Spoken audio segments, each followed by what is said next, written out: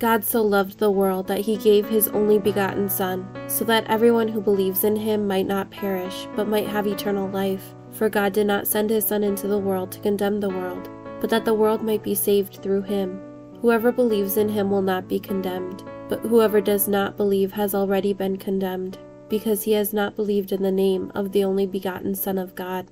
And this is the verdict, that the light came into the world, but people preferred darkness to light, because their works were evil. For everyone who does wicked things hates the light, and does not come toward the light, so that his works might not be exposed. But whoever lives the truth comes to the light, so that his works may be clearly seen as done in God.